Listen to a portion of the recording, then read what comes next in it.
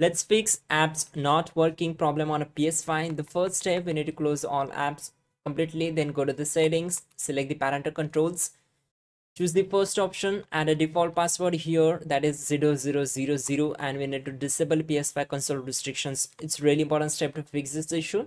In the next method, we need to select the users and accounts, go down to other options and choose restore licenses. Check all the games and apps from here and select restore. This will take around 4 to 5 seconds to complete the process.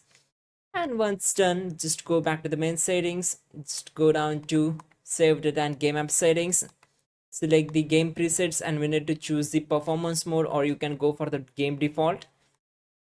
Once done, from the automatic updates, we need to enable these two options, and then just go up to the screen and video, select video output and select resolution to automatic, then turn off VRR option, select 120 Hz output to automatic, and then turn off HDR option. After that, just go up to the network and select the connection status. On the right side, choose view PlayStation network status and make sure all the servers are up and running.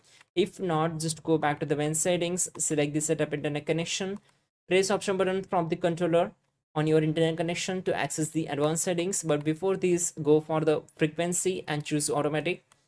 Select advanced settings and go down to DNS settings and change it to manual. Now select the primary DNS to 8888 and secondary DNS to 8844. Once done, select OK, complete the reconnection process, restart your PS5 and your problem will be fixed. That's it guys, you're good to go.